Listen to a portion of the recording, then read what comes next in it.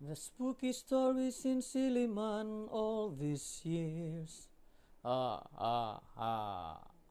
This is a special Friday habit, people, because lots of Silimanians are requesting for the song Goosebumps. During the past days, I have received a couple of stories, mga nakakatakot po na stories sa Siliman campus. So once again, as requested, here's the song Goosebumps by yours truly. Enjoy.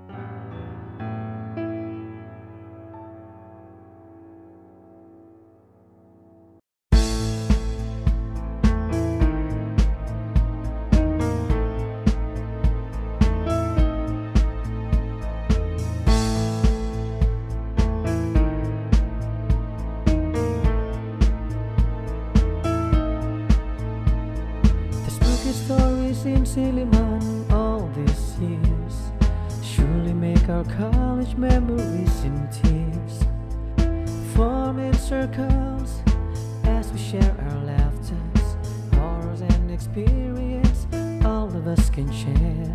Still remember the loud footsteps in the night, in the halls of Woodward, Loretta and Dolts, believed to be the stiletto heels on the floor from the beauty queen who died long before.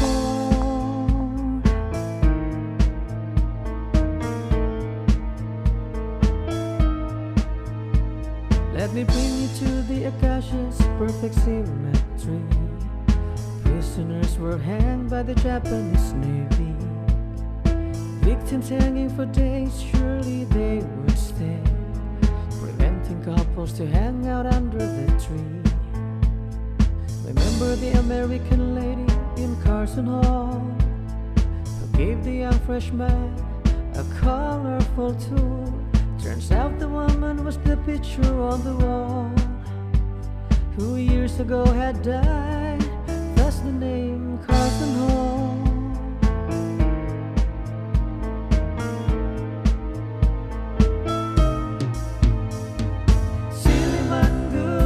Stories we have shared, part of our college life that we have to bear. Seeing the eyes glow, storytellers whisper memorable and eerie stories over and over again. Another frightening story in CBA. Students in overnight gathered till 3. The telephone rings exactly at midnight. It said, "I am Kuroto," and bid goodnight. But the most famous is in the Katipunan Hall, where students saw blood dripping on the wall, soon discovered used as an operating room, an old hospital, now the Katipunan Hall. Stories circulating in Siliman campus, students who volunteered to scare guests. In the end, they were visited by the ghosts of the stories they all shared. Siliman Goosebumps stories we have shared, part of our college life that we have to